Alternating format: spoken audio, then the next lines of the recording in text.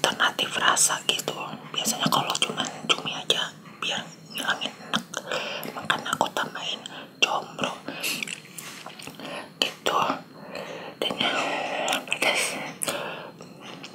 ini aku biasa ya belinya di aplikasi gitu kan.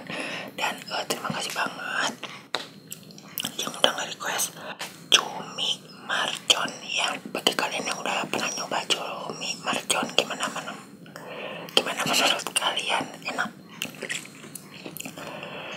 Emang enak sih, gurih.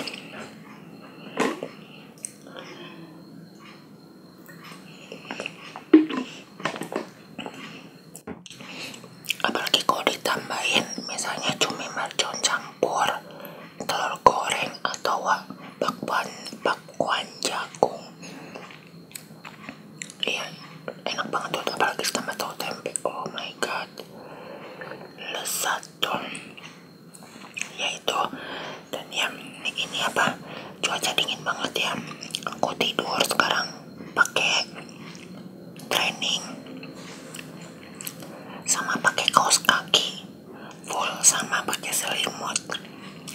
Gila ya, dingin. Plus aku pakai minyak kayak macam minyak kayu putih gitu ke semua badan.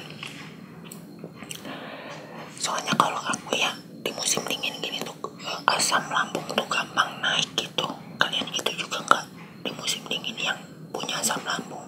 Jadi aku kalau udah kerasa wah ini asam lambungku naik, aku langsung harus selalu sedia yang kayak minyak kayu putih itu balurin di perut biar hangat gitu sih. Aku ngeliat di TikTok pada ke puncak libur panjang gitu kan katanya. Gila macet banget, OMG.